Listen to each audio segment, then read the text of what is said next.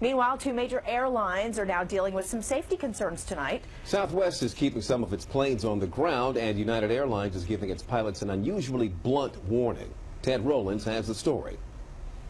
A United Airlines message to its pilots obtained by ABC News highlights significant safety concerns. The memo sent early last month points out safety events and near misses across the industry, including this UPS plane crash in Alabama in which the crew didn't realize they were too low.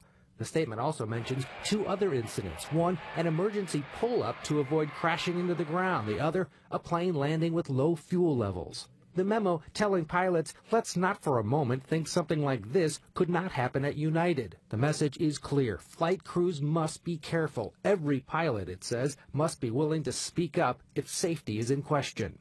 Meanwhile, Southwest is back at full capacity after having to cancel about 100 flights because of overdue backup hydraulic system inspections for nearly a third of its fleet.